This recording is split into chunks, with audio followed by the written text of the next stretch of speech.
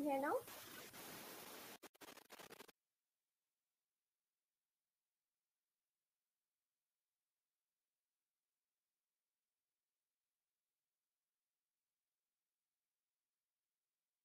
Welcome to the SCMPCR third e-learning session. Keeping well. Studying in medical physics in Bangladesh and working at the South Asia Center for Medical Physics and Cancer Research (SCMPCR). I'm with you as a moderator of today's program.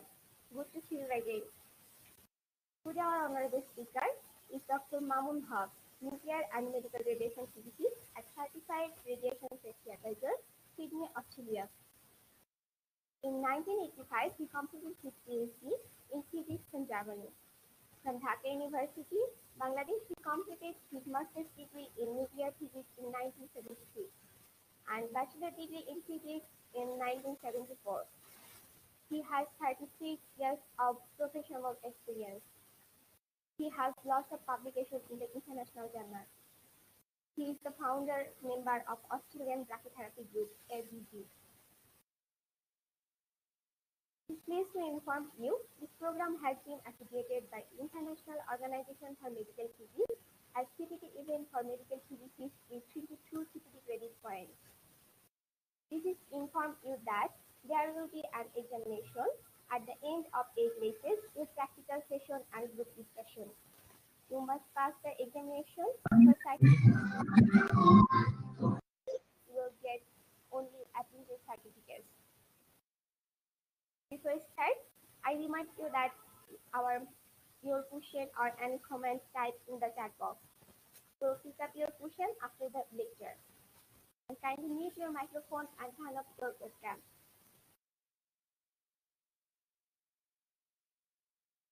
No more delay. Today, our lecture is on Brachytherapy QA and Safety. Now I invite Dr. Mamun to deliver Dr.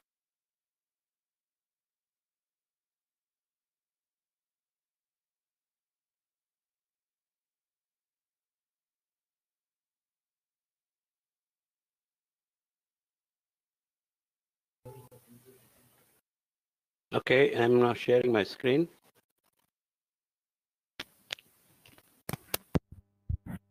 So now you are able to share your screen. Please try it now. Yep.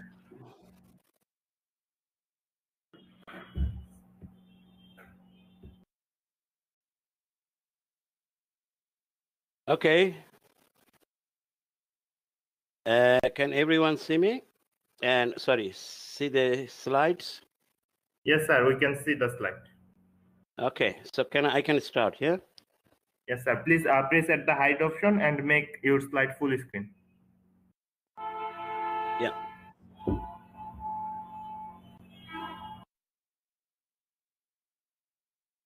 Okay, here we go. So the subject of my talk is brachytherapy quality assurance and radiation safety. Although the talk has two parts, naturally, quality assurance and radiation protection are something overlapping in brachytherapy. So although I'll do it in two separate parts, I will naturally show you that actually they're overlapping in others. Now, if you compare with external beam radiotherapy, the quality assurance and radiation safety in brachytherapy are interrelated. That is due to the fact that in external beam radiotherapy, once you switch off, then there is no radiation. So the radiation is only during the patient exposure. Whereas in brachytherapy, the source is always active. That means, although it is well shielded in the container, and then it is taken out, which enters in the patient's body, naturally, this is the active source and it decays also. So that means all the QA activity in brachytherapy is somehow related with also the radiation protection. And every single step of the QA, if it is periodic or if you do the spot checks, they are relevant naturally to the radiation safety aspects underlying it. And the workflow is based on the optimization of dose delivery to the patient, whereas at the same time limiting the occupational dose to the staff members. And this is accordance with the ALARA strategy. I think everyone knows the ALARA strategy. I'll talk about it later on. And that is based on time, distance, and shielding. So what is a quality assurance? Quality assurance is nothing but everything that is planned and the systematic actions that are necessary to provide that a particular product or a particular service will satisfy a given requirement for quality. That means you have some guidelines, and if you follow, then the product will satisfy the quality of the service. So why we didn't need it? Now, in the last time, there was a considerable development in radiotherapy as well as in brachytherapy. That includes the technological development, the detection development, the image modalities. And naturally, with all these improvements, naturally, the quality assurance is also gaining its importance. For the radical treatment, it is shown that the inaccurate delivery of radiation can result in recurrence of the disease, either due to underdose or serious complication due to an overdose. The fundamental requirements is to achieve the local control of the patient. And we need also the quality assurance because national and international regulatory guidelines requires that a QA committee exists within a radiotherapy department, which looks after the quality improvement, quality control, as well as the quality assurance. And it has been long recognized that QA is vital to ensure achievement of a safe and effective treatment in any modalities. So this is the chain that is followed, or so-called the treatment chain, which starts with immobilization, then it includes the imaging, tumor localization, planning, patient positioning, treatment, and the underlying quality assurance and verification of the treatment. So you see, this is a part, integral part of the chain of treatment. Now, definition of the quality control and quality assurance. The quality control can be defined as part of quality management, focus on fulfilling quality requirements. So it depends on the quality requirements. Whereas quality assurance relates to the procedure or process that is performed and in order to keep up with aspects of the quality management. So quality control is used to verify the quality of the output, and quality assurance is the process of managing the quality. With this diagram, it will be clear. This is a quality management. So that includes the quality assurance, quality control, and quality improvement. So the department has a quality assurance program, and that has to be verified by the quality control if there is any backdrop. And if there is any backdrop, then it is improved, and then it becomes a part of the quality assurance. So this is the total quality management program. So here in the diagram, you can see the same thing. So this is the quality control of the individual quality inputs, and then it is processed, and then it becomes a part of the quality assurance procedure. You can also consider as an umbrella, so umbrella of quality management system, which includes the quality control, is the holding the whole procedure. Now, the importance of quality assurance is to prevent errors or the hazard makers. That means the new procedure or deviation from the common procedure. So that these are all the hazard markers. And we have to prevent those errors through the quality assurance.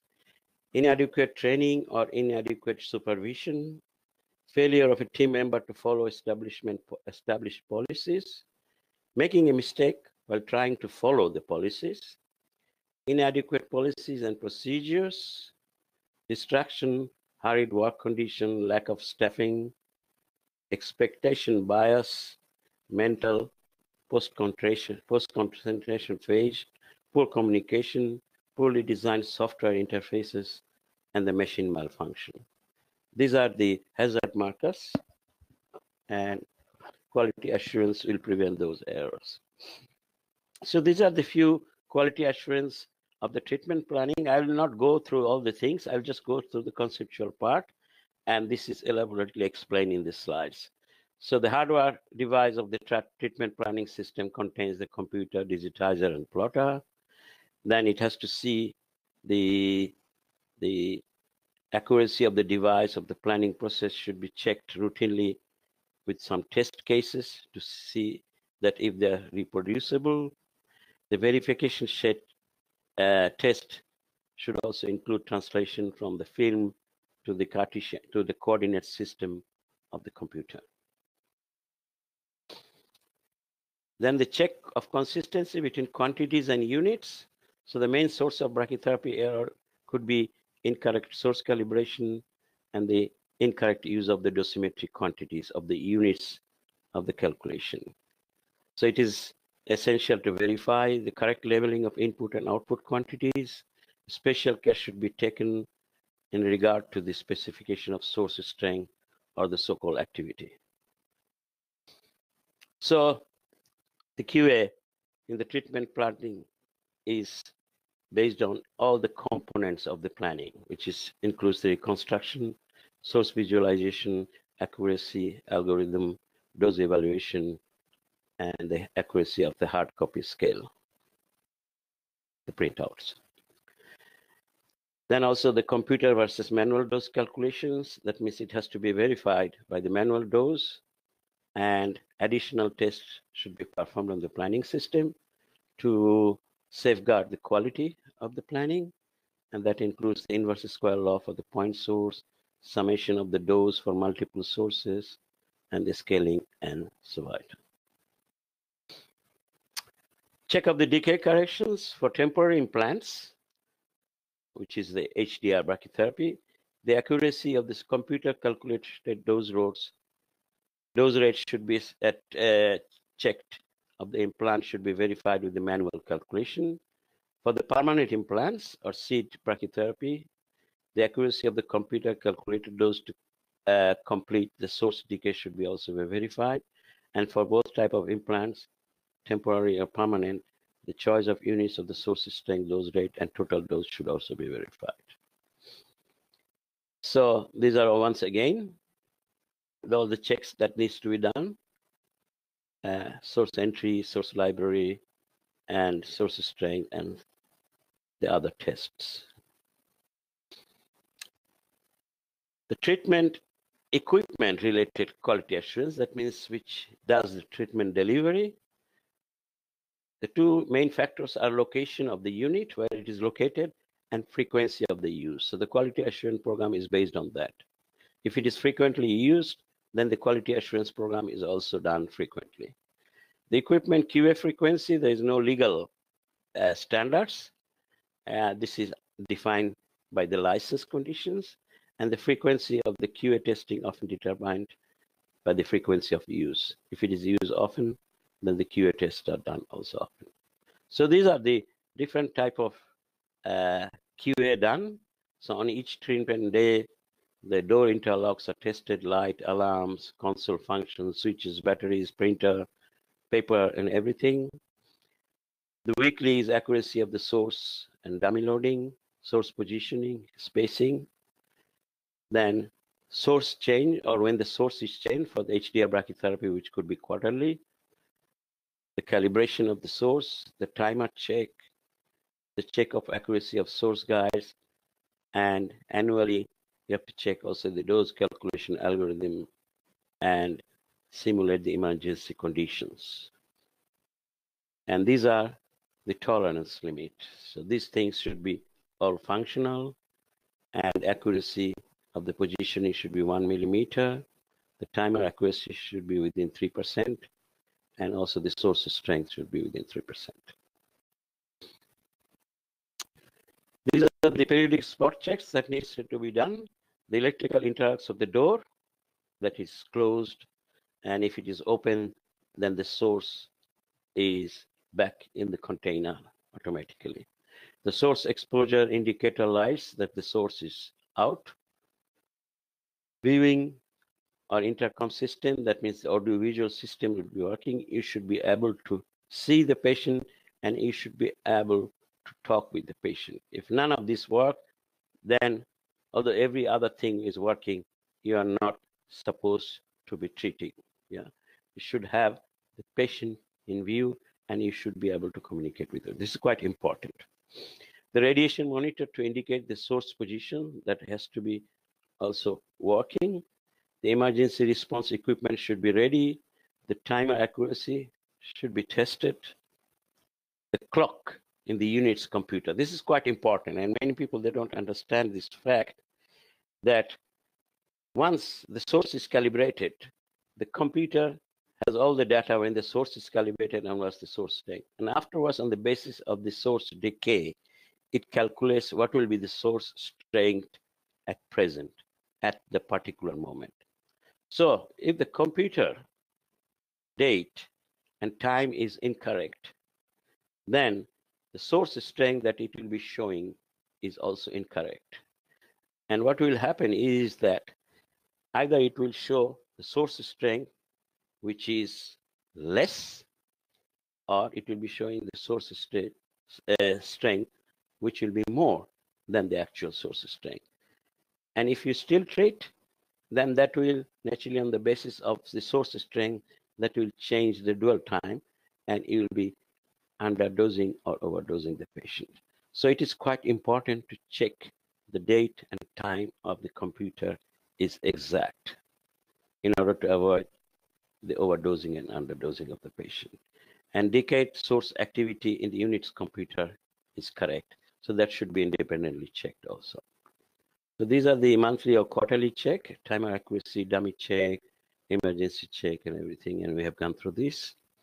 The functionality things are console indicators, the printer and papers are ready, intercom and cameras are working, batteries are charged in the unit, the radiation monitors are working, and test run is also working. The QA test should also be done, and there are three main endpoints of the QA. If there is a system failure, to check the accuracy of the source, that means the source strength or something, accuracy of the spatial positioning, or the positioning check, and the accuracy of the treatment duration of the time. So these are source position accuracy can be checked visually or through the autoradiograph, and source activity should be checked also. Question comes, is it necessary? But it is absolutely necessary in order to avoid the overdosing and underdosing of the patient. The applicator should be also checked before the treatment. If they have the correct size, correct, it operating correctly, and the applicator insertions are okay. If the physicists are present and checked it, the implant localization and simulation through radiographs are okay. The treatment prescription are okay, and it is incompatible with the treatment plan and the implant design and evaluation, everything. So these are once again all these tests that needed to be done and how it is done and when it will be done. So I'm not going through it. We have already discussed all these things. Typical checklists could include, have the pre-treatment quality QA tests have been done? Is the prescription completed or signed? Has the treatment plan been independently reviewed by a second person or a third person also? Have the treatment parameters been reviewed by the second individual? All the forms are completed and signed. And do the pre-treatment radiographs confirm that the treatments are entered perfectly and is done exactly? Pressure to treat quickly can contribute to user-generated errors. So everything should be done in a calm and concentration manner. Independent check of treatment parameters by a second person is always useful and must be done. And preparation and use of well-planned treatment forms and checklists are to be prepared before the treatment.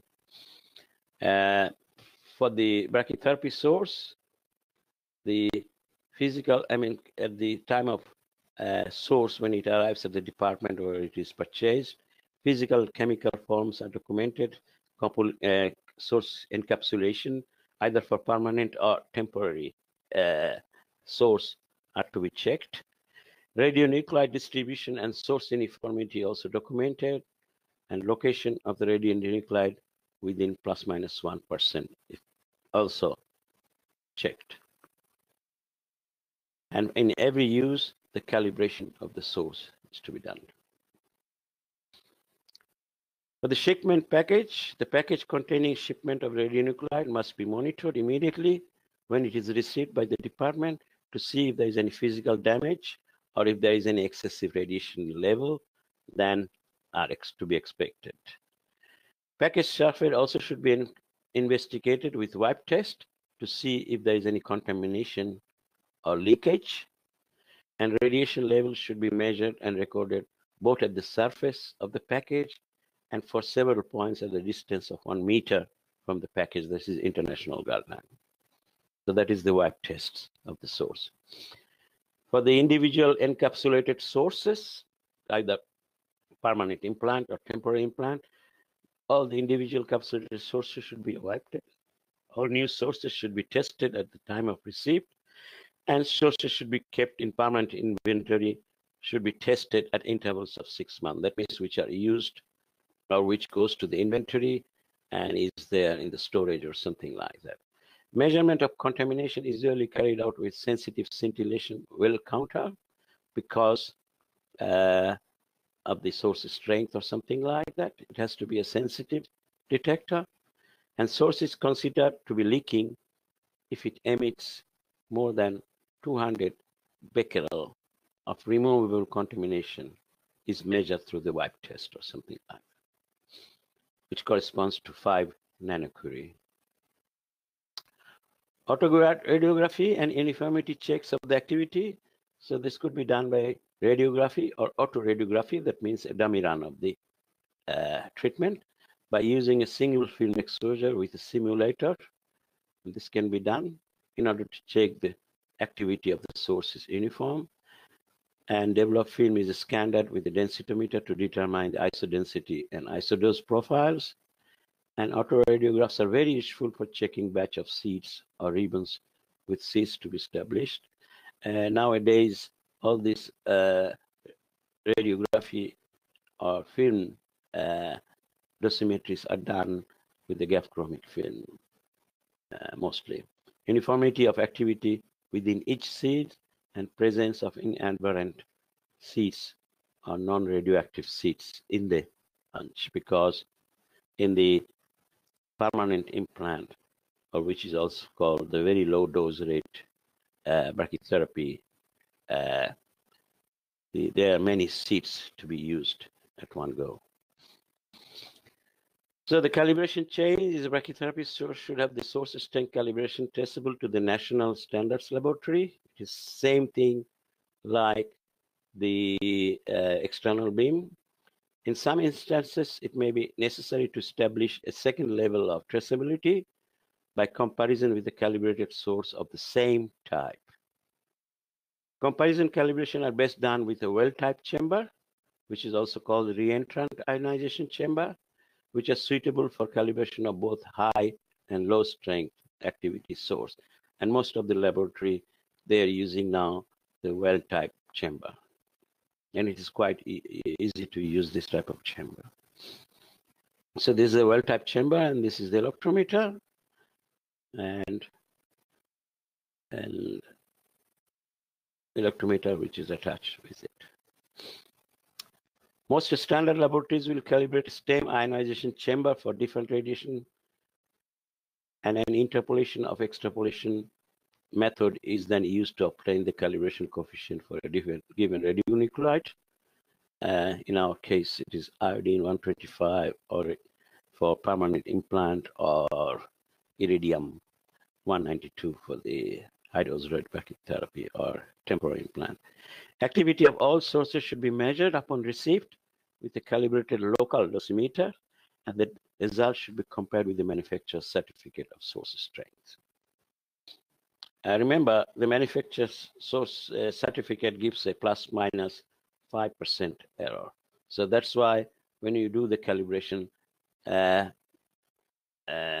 is also an error is plus minus 3% is taken into consideration. Constancy check, that means a calibrated dosimeter should be checked against a constancy type of chamber or source. And in case of brachytherapy source, normally the cesium-137 is used. Cobalt-60 teletherapy machine is in the case of STEM type ionization chamber, and commercial strontium or yttrium calibration source in the case of STEM type ionization chamber. So in our case, the standard laboratory does with the cesium-137 type of chamber. And if you want to use the ionization chamber to do your calibration, then you have to cross-check or do the constancy check with a strontium or yttrium source, which has a long half-life, so the error limit are very low. Periodic constancy check measurement also provides a good quality assurance check for the entire measuring system. Remember, the measuring system is quite important because it gives you the actual source strength or something like that, and that's why it is quite important to have its constancy also checked.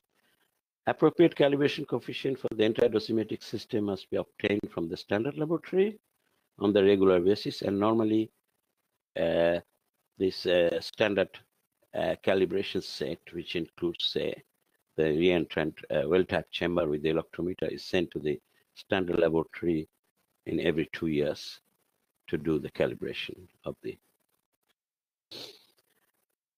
So these are the QA tests for well ionization chamber, and ADSL calibration documented. Precision is within plus minus 2%, linearity within plus minus 1%, collection efficiency within plus minus 1%, geometrical and length dependency is documented, energy dependency is also documented, source wall dependency is also documented, and venting is also documented. And every 2 years, the linearity checks should be done, which should be within plus minus 1%. And each use of ongoing evaluation, the redundancy check should be done, which should be plus minus 1%, and leakage will be also documented. Regular check of the source and applicator for the mechanical properties and mechanical integrity of the source and the applicator.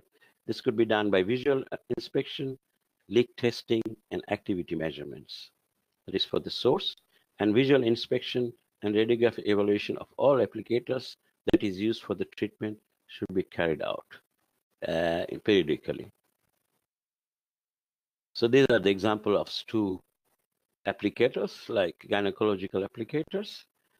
And so it should be checked that the assembly is structurally sound, all clamps, screws, and retaining devices are functional, and source insert carrier sits correctly in the corpus tanks. So these are the source entrant. Regular check of the source and applicator should be done, and that is done like a source activity. Long half-life source maintained with permanent inventory should be checked at reasonable frequencies. Short half-life sources used either for temporary or permanent implant should have their activity measured at the time of receival, and the result should be compared with the value of the manufacturer certificate. Any discrepancies between locally determined and manufacturer stated value exceeding 10% should be investigated further. So if there is a discrepancy of 10 plus minus 10% with the certificate value of the source strength and the measured value of the source strength, then that should be investigated further, and patient cannot be treated until the discrepancy is explained. And also check of source positioning within an afterloading device, use of appropriate radiograph markers and combination of radiographic image with an autoradiograph are convenient methods for checking the source positioning. So quality assurance in brachytherapy, the quality management program will be based on all facilities performing brachytherapy procedures should have in place some form of quality management program. This is a must, and this is defined by the national and international regulatory body. There should be a quality management program and quality management or quality assurance quality committee. The objective of the program should be well defined to ensure compliance with the standard good practices. Program should include the written procedure for prescribing, recording, and documenting each treatment. And brachytherapy procedure manual should also include written policies on reporting and recording the treatment errors. So the quality management programs, the main objectives are preparation of a physician's written directive before administration of a treatment, the clear identification of the patient, the documentation of treatment and related calculation, the compliance of each treatment with written directive, and identification and evaluation by any unintended deviation from the prescription. So if for some reason there is some deviation is done, then that should be also well documented, signed by the physician and the reason. So in conclusion, a comprehensive QA program is tailored to needs of the department. The written procedure should be there, forms, related forms should be there, checklists should be there, the standardization should be there, and redundancy checks are also documented. And there should be adequate staffing. They should have abundant training. And it should be noted the errors caused by machine malfunctions are rarely happening, but human errors are quite frequent. So now let's go to the second part, which is not actually a second part, but just we have to do some introduction to radiation safety and then apply it, how it is applied to brachytherapy. So these are the two important effects of radiation protection. This is called the deterministic effect, which means that its effect is apparent at a particular threshold. That means if you see there is no effect up to a particular dose, and then there is the effect. And this is depending on the fact of due to cell killing, the threshold is typically several gray and specific to particular tissues. And for example, skin burning, and severity of harm is dose dependent on this stage. Whereas the stochastic effect, so this one is much more related with radiotherapy. This one is much more related with radiation protection in the sense that it has no threshold. That means any dose is bad. So severity is independent of the dose. Due to the cell changes and proliferation towards malignity, there is no threshold applicable also to a very small dose, and the effect increases with the dose. So severity independent of the dose, and that is, for example, the cancer. So that means the severity is actually could happen also very low dose or also in the high dose. So this is something like related with radiation protection. So what are the objectives of radiation protection? Now it has been generally assumed that even very, very small dose of ionizing radiation could be potentially harmful. And as we are talking about, the linear no threshold hypothesis or the stochastic procedure. So therefore, a person must be protected from ionizing radiation at all dose levels. A person here is mostly a radiation worker or something. Appreciate the need of radiation protection. Be familiar with the recommendation of ICRP, which is International Commission for Radiation Protection, and the requirements of the IAEA Basic Safety Standards. You can go to the IAEA website to see the basic safety standard that is applied to medicine. Appreciate the fundamental principle of justification, optimization, and dose limitation in radiation protection, which are the three main principles of radiation protection. And understand the importance of the BSS in the context of radiation protection in medicine. So what is ICRP? This is a group of recognized leaders in the field of radiation protection. It was established in 1928 by International Congress of Radiology, ICR, and now it is renamed as ICRP. It is concerned with the protection of humans from ionizing radiation, official relationship with World Health Organization, IAEA, and International Commission of Radiation Unit. It convenes a task group of experts to address particular issues, and it issues and reports and recommendations. And every year, there are multiple publications of those reports. So, the principal objectives and strategy of the radiation protection. So, the system of radiation protection is based on three principles. The first one is called justification, and that means justification of the practice, say the hospital. The benefit of a practice must offset the radiation detriment. That means in order to giving the radiation, actually the patients are benefiting. So that must offset the radiation detriment or something. So that is called the justification of the practice. The optimization of protection and safety. The exposure and likelihood of exposure should be kept as low as reasonably achievable, economic and social factors being taken into account. That is called the optimization of protection and safety. And the dose limitation, dose limits should be set to ensure that no individual faces an unacceptable risk of normal circumstances. But there is no dose limitation applied to the medical exposure. That means the patient who are under treatment or under diagnosis in radiology thing.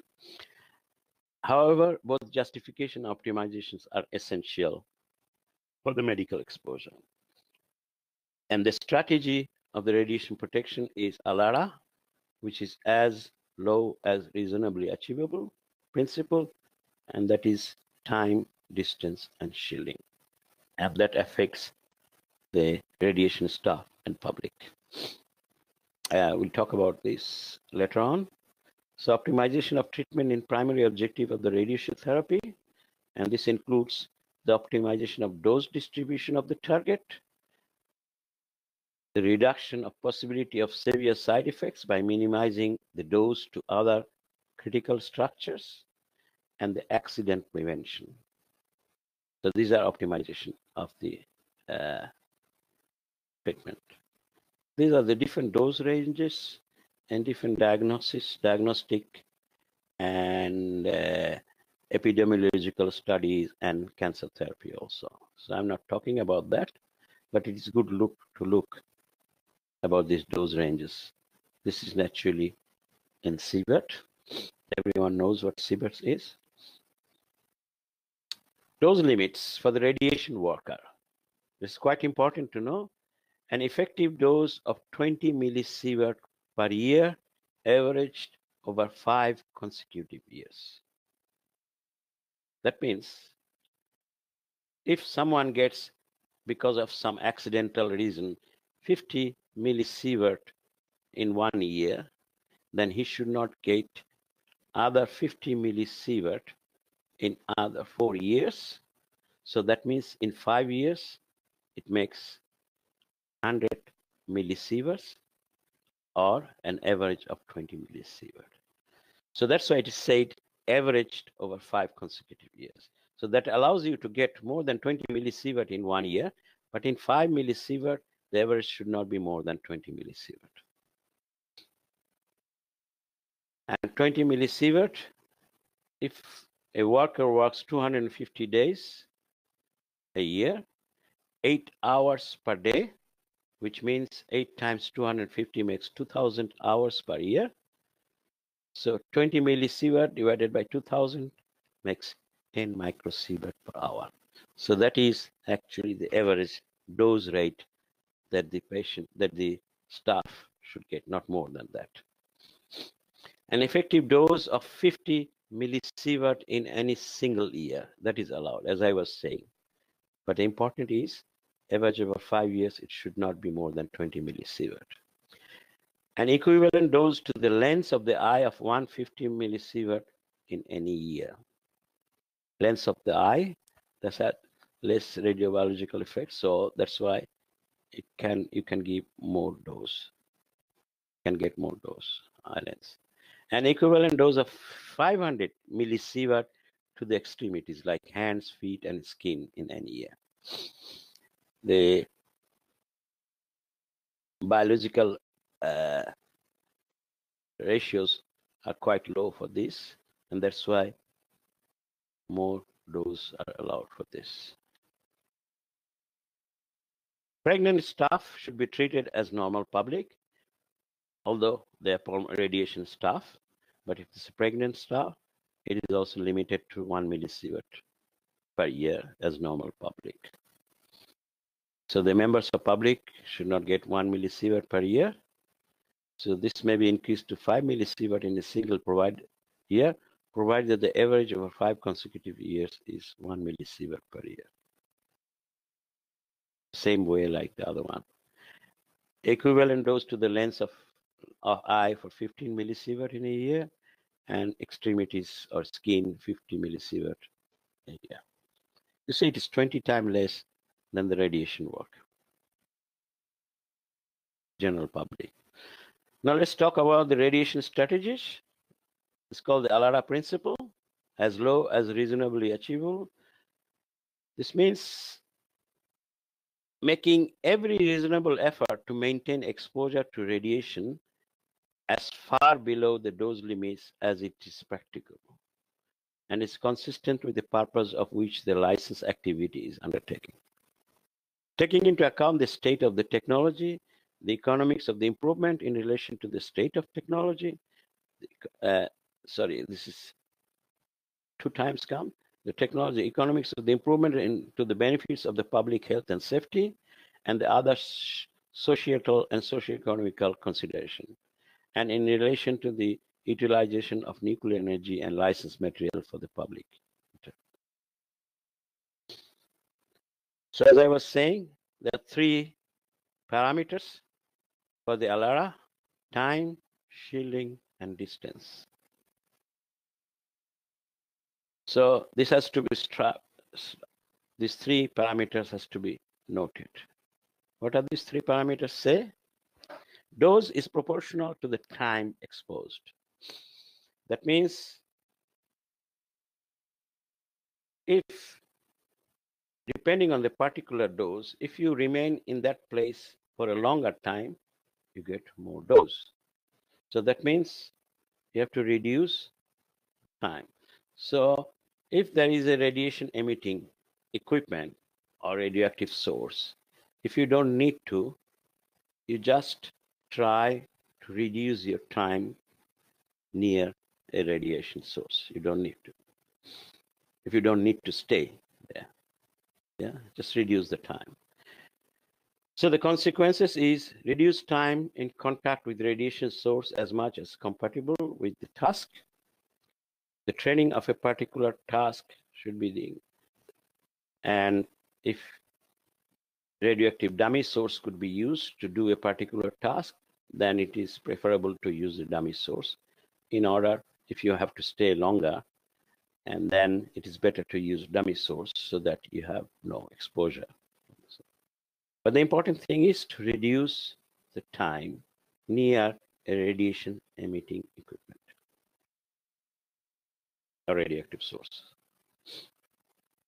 Second one is distance. Increase your distance from the source, and as everyone knows, the distance effect and inverse square law says that if you double the distance, then the dose fall is 1/4. So by increasing the distance, you also decrease the distance inversely proportional to the square of the dose. So this says that controlling an external radiation hazard is by distance. Charged particle alpha and beta have a finite range in air. The number of photons, X-rays, and gammas per unit area decreases with increasing distance from the source. So this is important for the point source. Hello? So this is the point source. Inverse square law applies for this. This is the inverse square law for point source. For brachytherapy source, which is a line source, rather a line source, because that has a finite dimension, we would rather say that the dose is not reduced as a square, but it is inversely proportional to the dose. So increase the dose, increase the distance by 2 times, the dose falls into half. So that is for the point source, which is much more in external beam radiotherapy, and for the brachytherapy source, which is much more like a linear, inversely linear. And the shielding, if you have something So between you and... 10 minutes left only. Hello? Hello, sir? You are talking with me? Yes, sir. Yeah? We have 50 minutes left only for the time constraint. 10 minutes, yeah? Yeah. 15 minutes. Okay, yeah, I'll be finishing there. Thank you. So if you have something in the shielding in between you and the radiation sources, that is the best. And here you can see alpha source, alpha radiation you can stop by a paper. A beta, you need a piece of plastic. Gamma and X-ray, you need lead. And neutron, you need really concrete or very light material. And with the hand, you can stop alpha or beta, but not the gamma.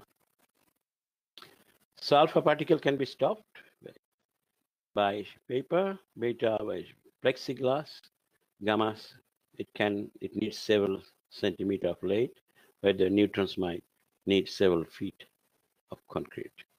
So the shielding says that if you are between yourself and radiation emitting device,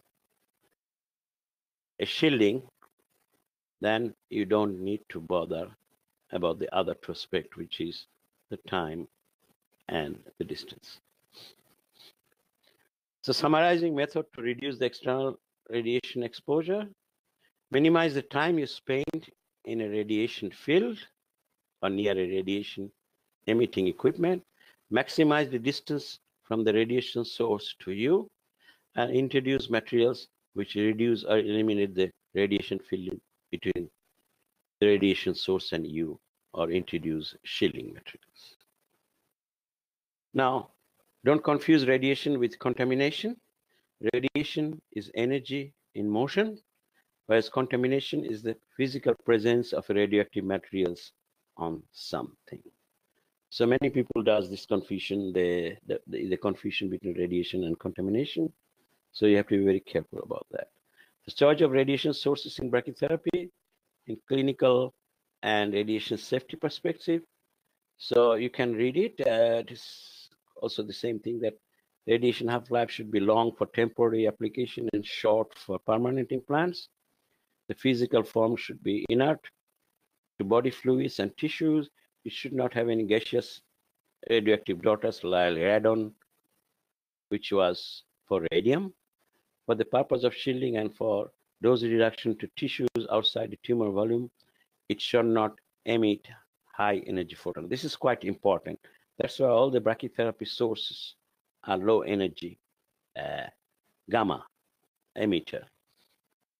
That means that, and the radiation compared to the external beam, which is radiation from out to in brachytherapy, radiation from in to out. So if you have a very low energy photons, then the isodoses are so compact. That means outside the body, the radiation level is quite low. So the body works as a shielding.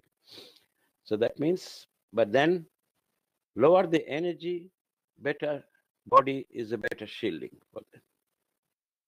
So that's why in brachytherapy, low energy photons are used. And that is for the purpose of shielding and dose reduction to tissues outside the tumor volume. The source, it should not have no undesirable beta emission. Sorry, this is beta.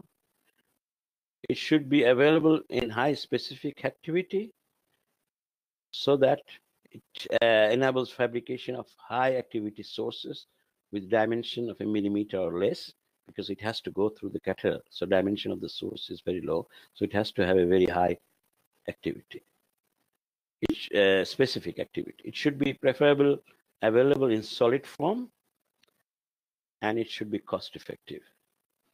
Dose rate at prescription point are significantly different. For high dose, it is like 1200 or 12 gray per hour, whereas for the LDR or low dose rate brachytherapy or seed brachytherapy, it is like 4 to 200 centigrade per hour.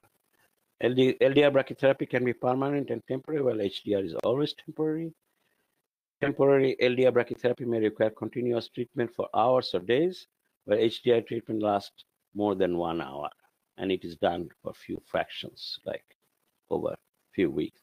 Patients are treated with LDRB, may be released with implanted radioactive source, while HDR should be released, should never be released with radioactive sources. That means source is taken out and then the HDR patient is let to go home. So LDR has also very low half-life. These differences should be taken into account in radiation protection. So LDR wipe test should be done, and in MLE LDR treatment, source need to be ordered specifically for the treatment. That means it should have a particular activity at the time of the treatment. So sources are produced on the basis of that. Patients should be surveyed before LDR treatment. During the treatment procedure, sources, if not an enough afterloader, need to be visually checked. And after the procedure, surveys should be done in all the materials around the patient or something. So we could have a read of this. These are the other radiation aspects of the LDR treatment. Have to go very fast.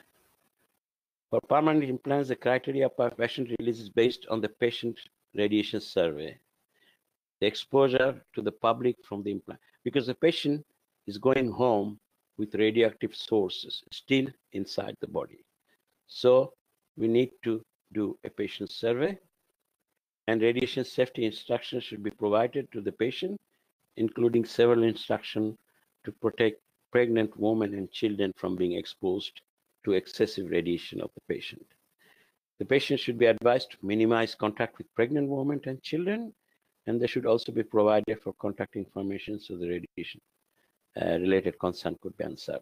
This is naturally for a few days because the source, the half-life is low, so it decays also very fast. I mean, within a few days, naturally, the activity is almost zero.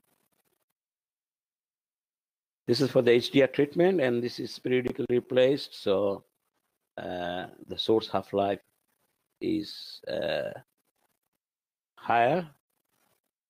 It's better to have very high so that you don't need to change the source, but that is not possible because otherwise the energy would also be high or something like.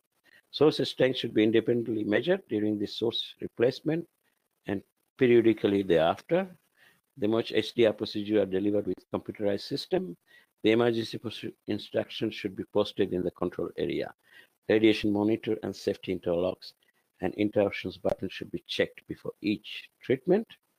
Patients should be surveyed before the treatment. Radiation emergency safety equipment should be ready to be used in case of any accident. Patient and treatment should be closely and continuously monitored through the audiovisual system. And after the treatment is finished, the patient and equipment should be surveyed again to ensure that the source has returned to the unit. So radiation aspect in afterloading, no exposure in theater, optimization of medical exposure possible, no transport of radiation. Life implants should be avoided for temporary implants, significant advantage in terms of radiation safety, in particular in afterloader is used, because then you are not close to the radioactive source. Radiation monitoring around the patient, we have talked a few things about that. The important thing is the radiation level in adjoining patient area should be low, so that no individual is exposed for the equivalent dose exceeding 0.2 millisievert in any 1 hour.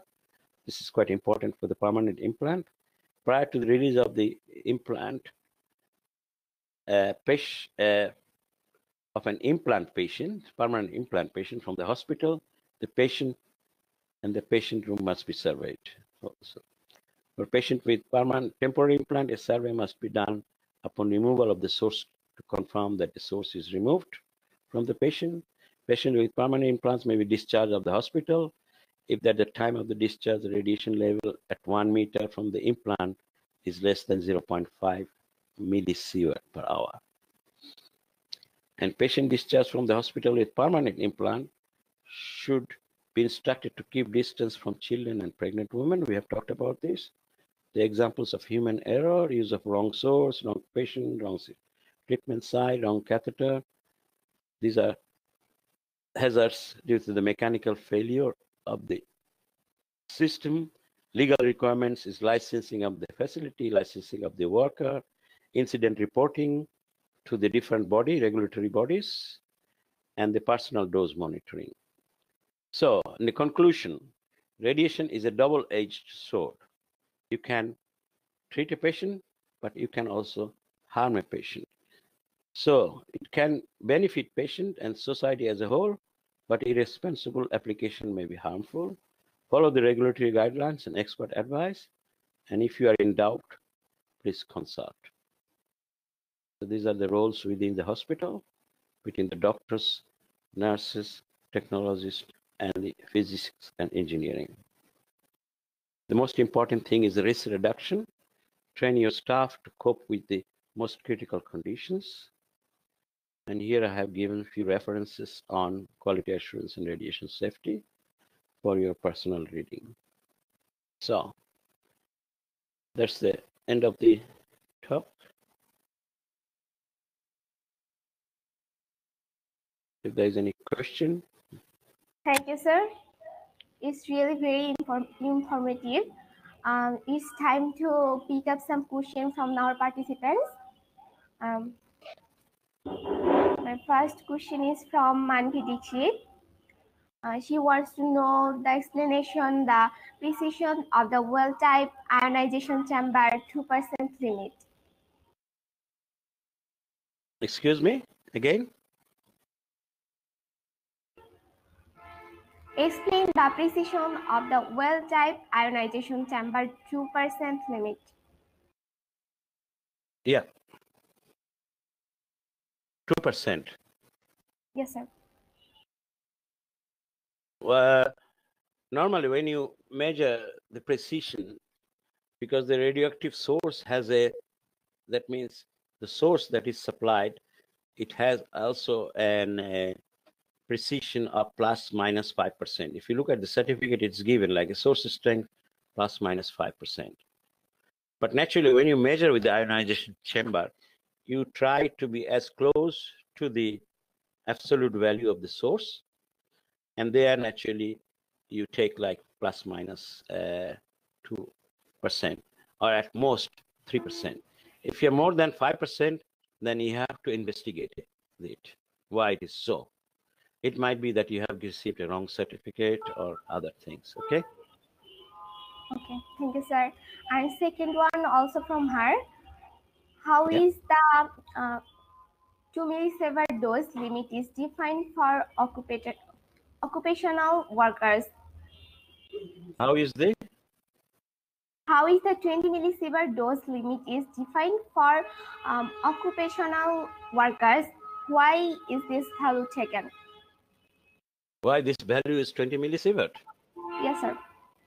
Okay, the ICRP naturally they do many epidemiological studies and other things, and on the basis of that, they naturally, on the basis of those research, they set a limit for the radiation worker or the patient or something like that. And based on the last epidemiological studies, and that means above which the radiation could be harmful for a radiation worker. Remember, this radiation worker, they put the value as 20 millisievert, and that is based on that factor that I said. It is actually, it doesn't say that 20 millisievert per year, but it also says that 10 microsievert per hour. Yeah, because you work 2,000 hours per year, so 2,000 times 10 microsievert per hour makes 20 millisievert. So that is the Okay. limit. Next one from Gunjan Sharma. Why public dose is less than worker? This is naturally because the public dose here, public means general public, not the public which comes to the treatment or something like that. Yeah, that means it could be persons who are coming with the patient or the public which are outside. That means they are not radiation worker. They do not work with radiation, and that's why a factor of 20 is applied for that. So instead of 20 millisievert, it is divided by 20, and they say 1 millisievert or something like that. This is also based on the epidemiological studies, as low as possible, or something like that. The other thing is that it is based on the background radiation that is get. It could be zero. Normally, one could say, public, why should public should get any radiation at all? It should be zero, right? Yeah, they are not working with radiation. So why should they get any radiation at all? The problem is that you get background radiation. On the basis of the background radiation, then radiation coming out of your body or something like that, of the environment, they have compromised for a value which is 1 millisievert. That means below that, it is not possible, actually. Yeah. Okay? Okay, sir. And next one, why inverse square law is valid only for point source? For point source, well, you can Can think I? of, if I have a point source here, can everyone see me? Yes, sir. If I have a point source here, and if I have, say, measuring the radiation, say if radiation is falling 1 gray per hour here, okay? Now I increase the distance by 2. What happens? The radiation diverges, right? So radiation which was falling at this distance only on it, at double the distance, it will fall 4 times the area of this. Okay, so increase the distance by 2, the area, same radiation is falling, is 4 times the area. So that means each point is getting 1/4 of the radiation. Okay, so that's why it says if you double the distance, the radiation fall is 1/4 or something like that. For the line source, it is not divergent. Yeah, so that means if it's like this, you can think of this. This is this. If you increase the distance, the area doesn't increase for the same radiation like 4 times, but mostly it is 2 times or 3 times or something like that. So they say for the line source, which is not a point source, it is not like inversely proportional, but it is inversely linearly proportional. Okay? Okay. So And next it's one not like inversely square, but inversely linear. Okay. Next one from Alma Carmonoma. Mhm. How exactly calculate the QA frequency? How? How exactly calculate the QA frequency? QF frequency. Yes, sir.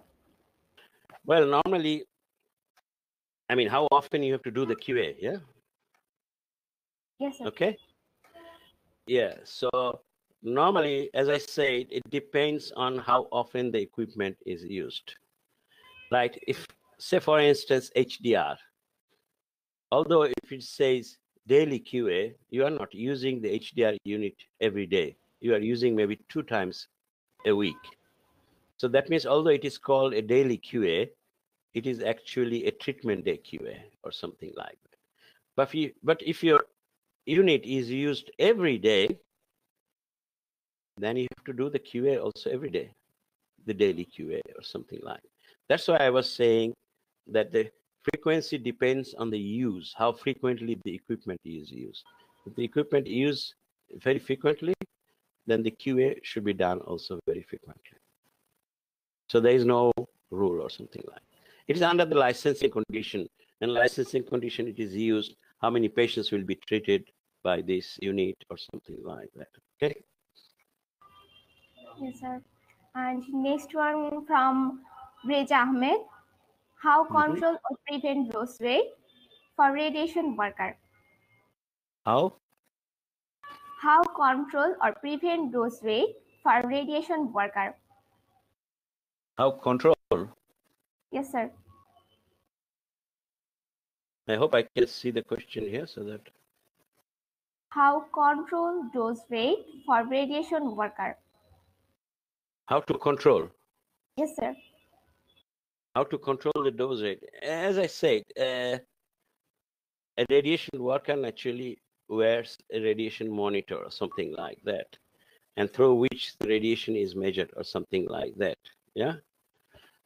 Or when you enter in the radiation area, you carry a survey meter or something like that, which you hold in your chest level, and then radiation worker can see how much dose he's receiving or something like that.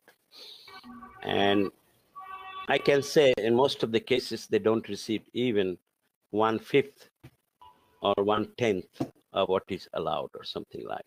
But that is a way to control it. Personal dosimeter, survey meter, or digital monitors or something where you can see the value at once or something like that. Yeah. Yes, sir. And another one from Manhidipchi. If the Yeah. dose rate becomes too low in HDR treatment machine, the effect of this dose rate reduction will affect the outcome of the patient treatment.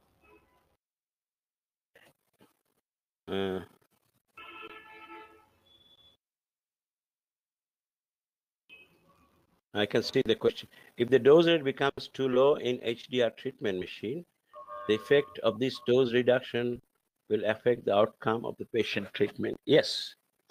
Now the dose rate in HDR treatment, it becomes low because the source is decaying. So every day the dose load goes less.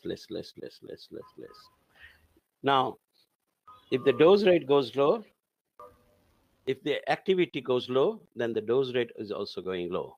Okay? So what will happen is that if the dose rate goes low, which means the activity is going low, the treatment time to give the same dose will get higher and higher. Yeah? Remember, activity is going down. You want to give the same dose, so you have to treat longer. It goes down, you have to treat even longer. So the treatment time goes longer and longer. This is the effect.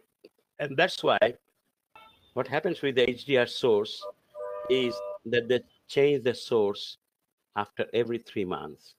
when the source activity is reduced to less than half of the original activity. This is not because the source is completely inactive. No, the source is still active, but the treatment time goes high, and it is to reduce the patient discomfort, because patient has to lie in that position longer, right, in order to be treated. So in order to reduce the discomfort of the patient, the source is changed. So yeah, the dose rate goes low, and it will go low because the activity goes down. And if the activity goes down, the dose rate goes down. And that means in order to give the same dose, you have to treat the patient longer. So the treatment time goes higher and higher and longer. Okay? Okay, sir. Thank you so much for your such informative session. Your excellent teaching skill and knowledgeable lecture has helped all the participants to learn. Mhm. I want to extend my warmest thanks to both all the participants, and thank you so much, sir. Thanks to for their active participation to the program. I would also like to thank Dr. Ghulam Abu Zakaria, founder chairman of SCMPCR, and the entire team of SCMPCR, whose tireless efforts have made this platform functional for us. Before the My ending, thanks also to the SCMPCR for inviting me. And it is quite an enjoying experiment for me also. Okay. And yes, another thing is that if the students have any other questions, they can contact me by email, and I will try to respond them. Okay. sure, sir. Okay. Okay, before the ending, I remind you that a group discussion session on 21st February will be held at 10 a.m. to 11 a.m. GMT. Okay. We're It's expecting tomorrow. your active It's participation. tomorrow. Yeah. Yes, sir. Okay. Your any query or confusion from the previous lecture, you can discuss in the group discussion. All the speakers will be present